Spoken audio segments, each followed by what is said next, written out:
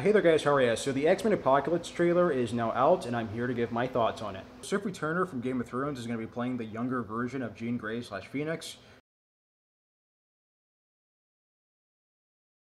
who is personally one of my favorite X-Men characters of all time, besides Wolverine and yet Emma Stone. So yeah, I mean that's kind of my personal thoughts on this final trailer, and I'm pretty excited for the movie to come out. And what are your guys' thoughts on the overall trailer? I would love to hear your guys' opinions down below in the comment section. I'll be sure to read it.